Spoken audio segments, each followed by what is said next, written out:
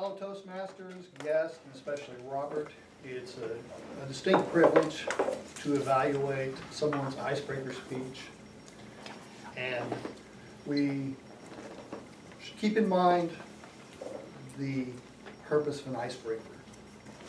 It allows the Toastmaster to introduce himself to the club and to discover the speaking skills that he or she already has and determine areas where he or she can begin to improve his speaking abilities as he progresses through the Competent Communication Manual.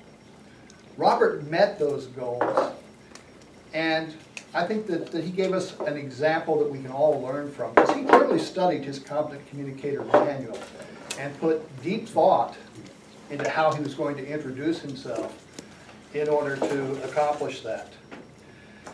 I saw especially good skills that he already has in several areas. He put a speech together so we did get to know him. And we got to know him both professionally, he told us a little bit about his resume, but also sort of intellectually. Not so much personally, but enough of the personal that we have a sense for who he is.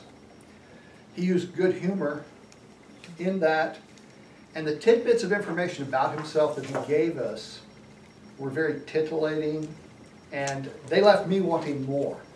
Furthermore, something that he did very well was explain those areas that he was talking about where his audience might not be fully familiar with that particular thing, whether it's lifting or his military background.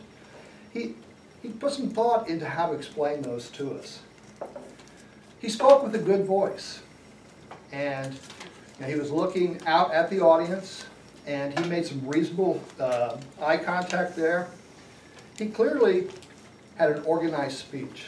I even heard him mention part of his organization as he was looking at his notes. But in his opening, he used humor. He riffed off of what Art had said and told us he would be using his notes after all. Through his body, there were transitions, and his body had sufficient information for us. His conclusion connected this speech with his future speech and his goals, and I especially like that. That was incredibly good. With the notes, it was okay, Robert, that you used your notes, but you've got to be more circumspect with them.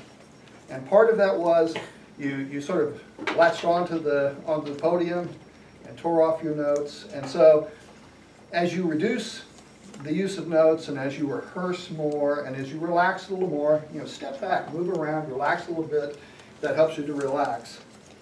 Then you'll be able to use notes where it's appropriate and not have them be a distraction for your audience.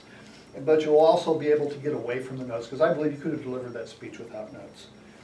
Again, it was an excellent icebreaker speech. I want to hear more. And we do welcome you to talk about your philosophy, so please do.